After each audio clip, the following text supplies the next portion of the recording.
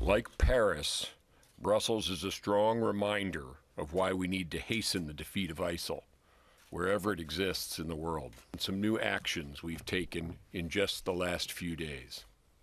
First, we are systematically eliminating ISIL's cabinet.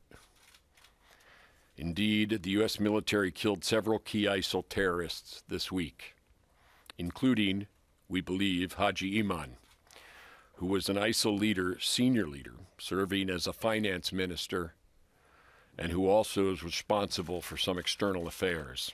This is the second senior ISIL leader we've successfully targeted this month.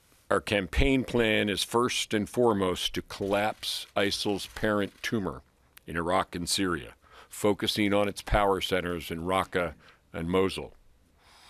In Syria, motivated local forces that we support recently took the town of Shadadi, repelled ISIL's counterattacks, and ultimately severed the main artery between Syria and northern Iraq.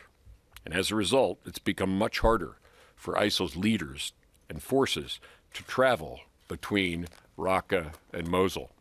Second, we targeted Abu Sarrah, one of the top ISIL leaders charged with paying fighters in northern Iraq.